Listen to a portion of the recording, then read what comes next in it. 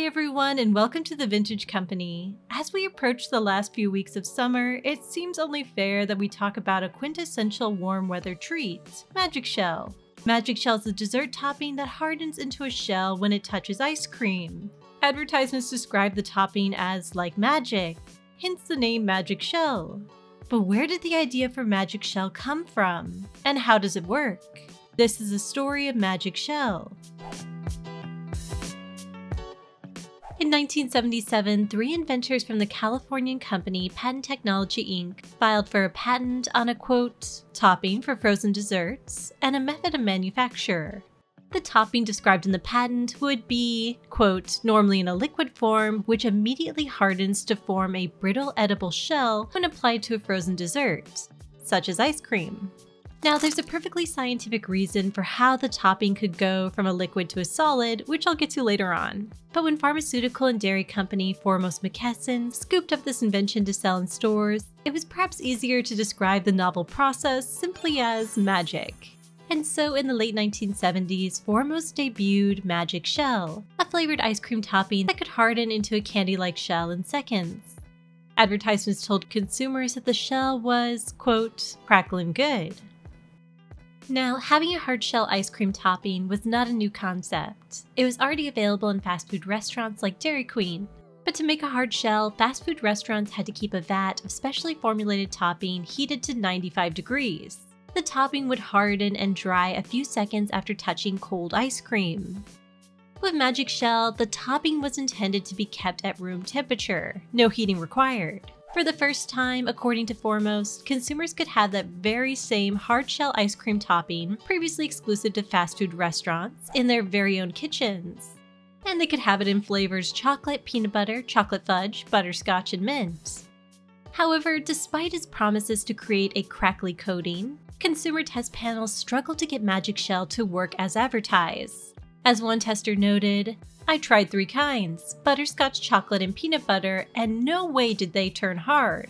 So I thought to myself, maybe the ice cream isn't cold enough. Would you believe I went and I took some ice cubes out of the freezer, and the stuff just ran all over the ice cube?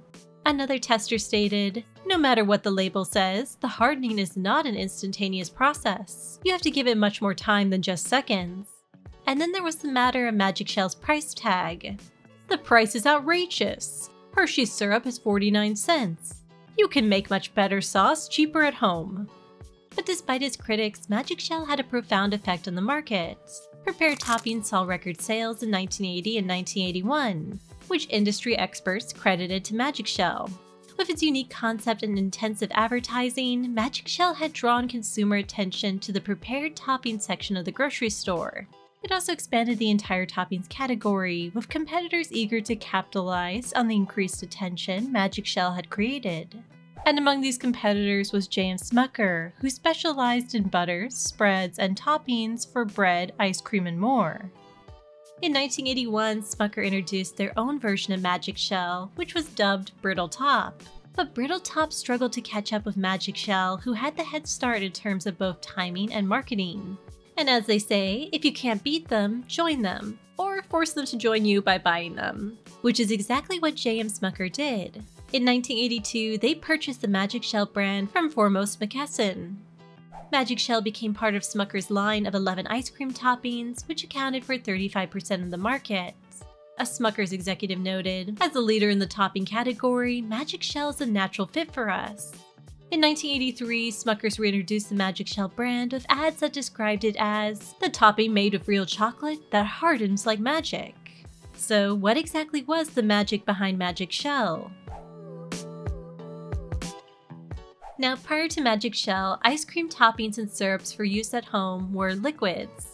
They might become more viscous when they came in contact with cold ice cream, but they wouldn't completely solidify. These toppings were made of sugar syrup and flavorings like chocolate or fruits. They were higher in moisture and lower in fats or oils. Magic Shell was the opposite. It had a lower moisture level and a higher oil or fat content, about 44 to 53%.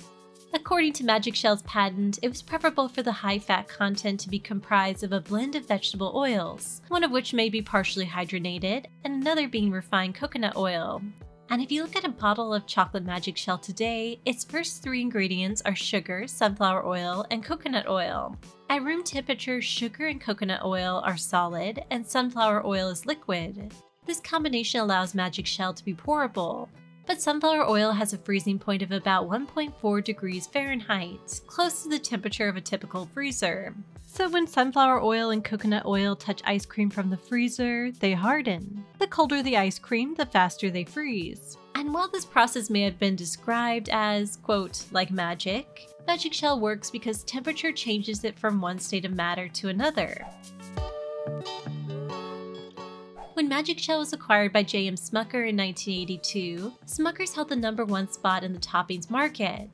In second place was Kraft, who had 8 flavors of ice cream toppings. But by the 1990s, another competitor knocked both Smucker's and Kraft out of the top spot, Hershey Foods. Hershey Foods had been making a chocolate syrup product since 1926. In 1990, Hershey introduced a line of chocolate shop toppings for ice cream, which it followed 6 years later with its very own hard-shell topping, which it called, perhaps less imaginatively than Foremost or Smucker's, shell topping. And while Magic Shell had the benefit of being the first to market, Hershey had the advantage of being able to draw from its popular line of candy brands. Hershey started with chocolate and Reese's shell topping varieties before adding crackle and cookies and cream flavors, made with crisp rice and white chocolate sauce with cookie bits, respectively. By 1997, Hershey had become the leader of the 215 million chocolate syrup and dessert topping category with a nearly 55% share. J.M. Smucker was pushed into second place, but held on to a leading share for shell toppings because of Magic Shell. As Hershey attempted to overtake Smucker's countered by targeting a younger consumer base with a kid-oriented cartoon turtle mascot. Smucker's also began adding new Magic Shell flavors. At first, these flavors were fairly conventional, like cookie dough, caramel, and Twix. But by the late 2000s and early 2010s, Magic Shell was available in more unusual flavors like orange cream, rainbow sherbet, root beer, and pink lemonade. All told, Magic Shell has had 30 different flavors over the years, with unicorn, a white cupcake flavor with specks of blue, pink, and purple, being the most recent addition to the line. So which is better, Magic Shell or shell topping? First, a note of disclosure, I am a historian, I am not a food scientist, and I am making evaluations about which product works better based on my own experiments and perceptions. And with that out of the way, let's test Magic Shell and shell topping out. First, let's talk about which product is easier to use. Both Magic Shell and shell topping are made with similar ingredients, with sugar and coconut oil in the first 3 ingredients listed. But Magic Shell is made with sunflower oil and shell topping is made with palm oil. Because of the oils, both Magic Shell and shell topping need to be held upside down and shaken thoroughly before using. Magic Shell's instructions recommend 20 seconds of shaking, and shell topping recommends 30 seconds. Shaking the bottle before use is important for both products to ensure any oil that may have separated from the other ingredients gets mixed back in. Otherwise, you might end up with clumpy topping or just oil by itself. Most times when I followed the instructions, Magic Shell and shell topping worked as intended, a thin layer of chocolate topping poured from the bottle. But I did have one test where shell topping came out with clumps of what was possibly palm or coconut oil even after shaking upside down for 30 seconds. So ease of use goes to Magic Shell. In terms of coverage, both products performed well, but Magic Shell flowed across the ice cream more easily and covered more of the surface overall. And this may have to do with the next test, which is freezing times. Now, this isn't a perfect test because you can see I somehow managed to pour more Magic Shell than shell topping, but they are pretty similar in terms of coverage and thickness. And almost immediately, you can see parts of the chocolate going from shiny to dull as it begins to harden. But interestingly enough, neither Magic Shell nor shell topping completely solidified in just seconds. In fact, it took over a minute for both chocolate toppings to form a shell, especially in areas where the topping was thicker and had less direct contact with the cold surface of the ice cream. In this test, shell topping froze faster than Magic Shell. Now, I tried again using less topping for both brands, and they both froze faster, but Magic Shell still took longer to freeze than shell topping. This might be because shell topping uses palm oil instead of sunflower oil. Palm oil is solid at much higher temperatures than sunflower oil. It's actually also solid at temperatures higher than coconut oil. This may account for shell topping's ability to freeze faster than magic shell. It may also be why magic shell seems to have better coverage, because the sunflower oil might stay liquid longer and can spread further across the ice cream before solidifying. So depending on how much of either topping you use and the temperature of the ice cream, it seems like it takes more than just seconds for either magic shell or shell topping to completely freeze. But this round goes to shell topping. Now, which topping has the more crackling shell? Magic shell seems a little softer and was harder to crack. It sometimes took multiple hits with a spoon to break the shell into pieces. You can see some sections where the spoon left an imprint on the shell but didn't actually crack the surface. Shell topping, on the other hand, broke apart more easily and had a more satisfying crunchy feeling. I would give this round to shell topping. And lastly, taste.